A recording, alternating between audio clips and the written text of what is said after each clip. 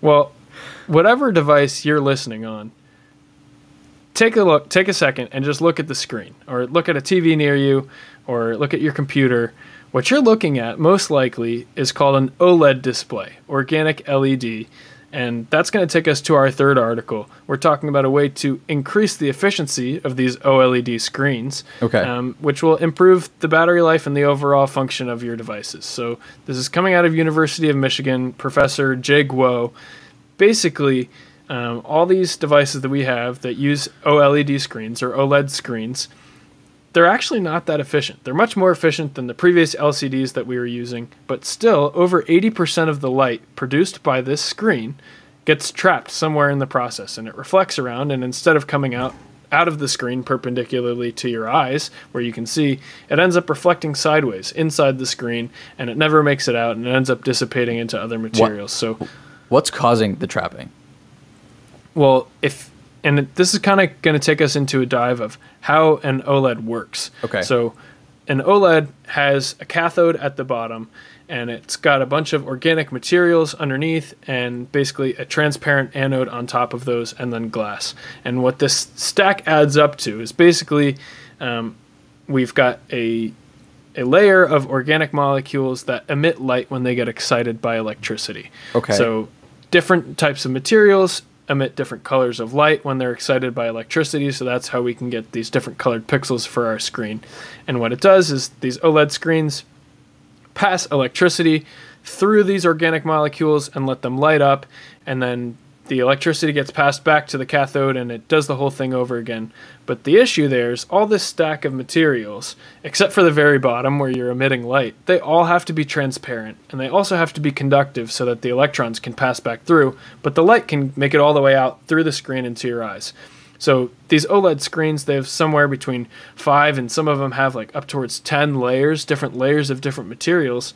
And if these materials have different refractive indices, which basically means how much they bend the light when the light passes through it, a lot of it gets lost. So this team from the University of Michigan took and basically inspected every single one of these layers and see if they can do anything to reduce the amount of light that's getting bent to the sides and getting lost in the sides, and replacing it with similar materials that are transparent and also conductive, but can allow the light to pass through perpendicularly and not get lost somewhere inside the screen instead of passing out to your eyes. So they had two main ways of doing that.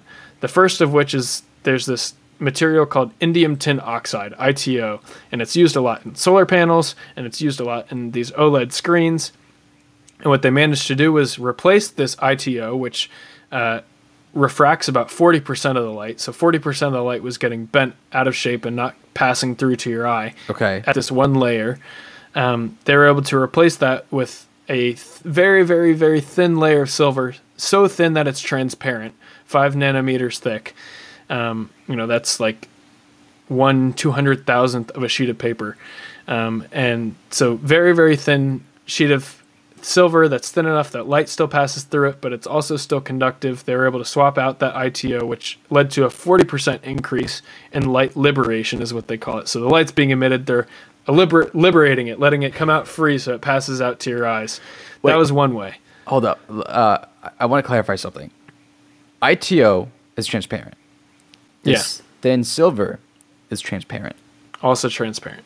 What did the replacement bring here? What is the secret sauce that came with the silver? Okay, so basically, the silver doesn't bend light as much as ITO does. So the light is passing through it perpendicularly, and it bends a lot less of the light than the ITO does. So less of the light ends up bouncing around sideways, and more of it passes out perpendicularly to your eye.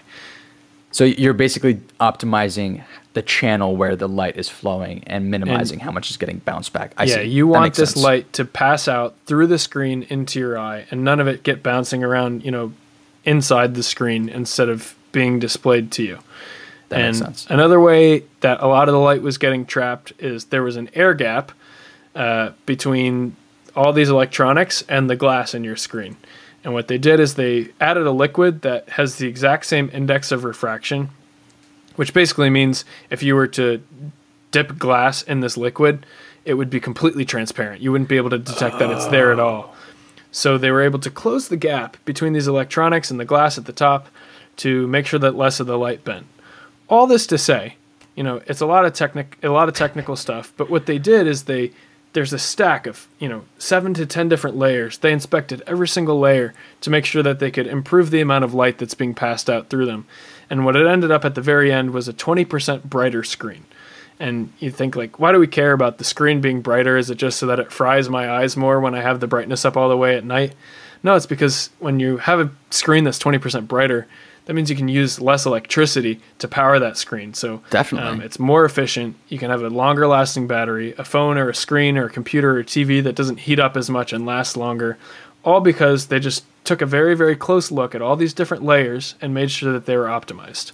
This sounds like such a small change, but when you think about it, on the larger scale, like you mentioned, if you're looking at a screen right now, chances are it's OLED, especially if it's more high-end tech.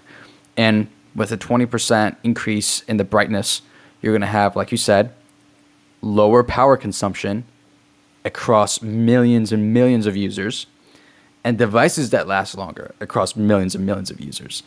So you're decreasing the environmental impact of electronics by, gosh, I don't even know how much. That's incredible.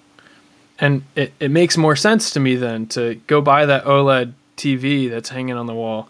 That costs way too much at Best Buy when you're looking at it. It makes more sense to buy that. Twice. Yeah. If you know that TV won't consume as much electricity, and also that it'll last much longer than the existing ones. So that's, something that makes this technology more accessible to people and also wastes a lot less energy.